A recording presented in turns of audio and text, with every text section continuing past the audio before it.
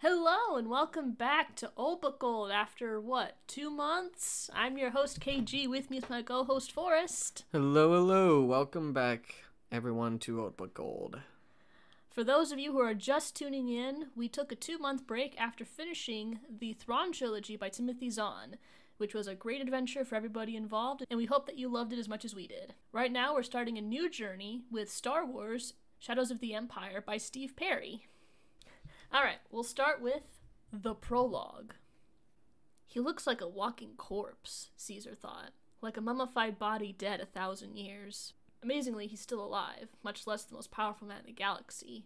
He isn't even that old. It is more as if something is slowly eating him. Caesar stood 4 meters away from the Emperor, watching as the man who had long ago been Senator Palpatine moved to stand in the holocam field. He imagined he could smell the decay in the Emperor's worn body. Likely that was just some trick of the recycled air, run through dozens of filters to ensure that there is no chance of any poison gas being introduced into it.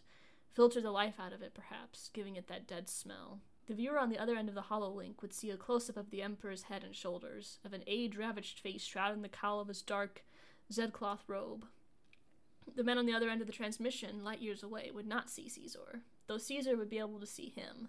It was a measure of the Emperor's trust that Caesar was allowed to be here while the conversation took place.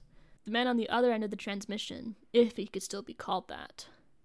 The air swirled inside the Imperial chamber in front of the Emperor, coalesced and blossomed into the image of a figure down on one knee, a caped humanoid biped dressed in jet black, face hidden under a full helmet and breathing mask.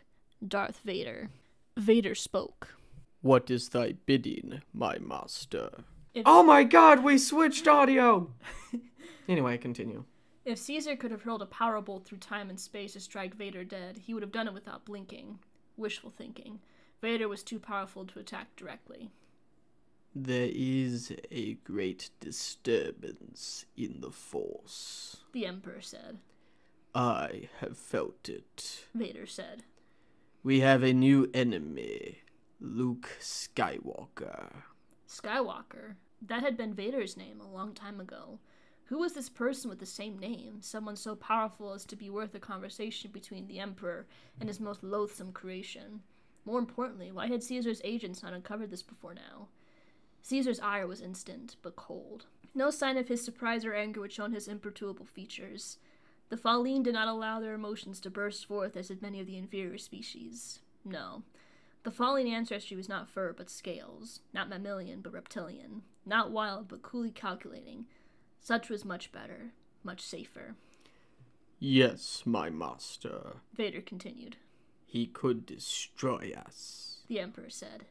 Caesar's attention was riveted upon the Emperor, and the holographic image of Vader kneeling on the deck of the ship far away.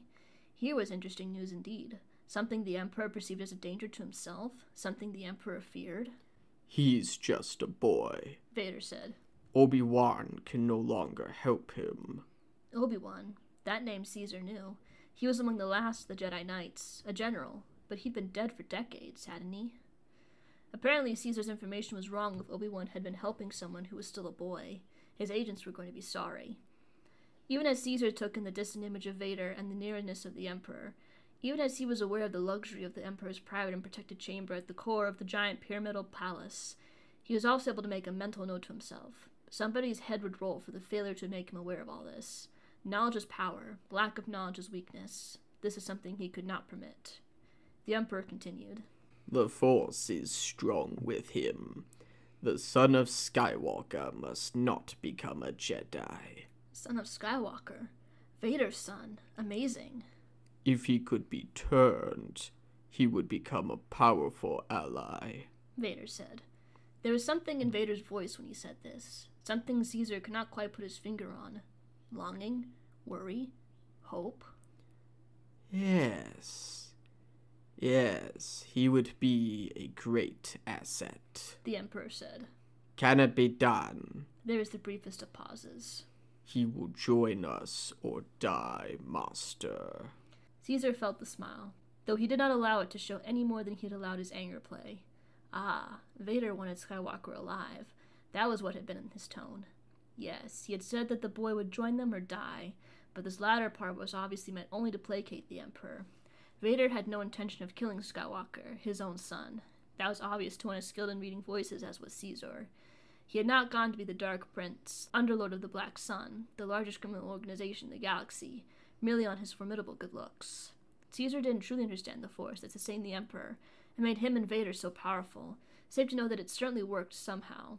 But he did know that it was something the extinct Jedi had supposedly mastered, and now, apparently, this new player had tapped into it. Vader wanted Skywalker alive, had practically promised the Emperor that he would deliver him alive, and converted. This was most interesting indeed.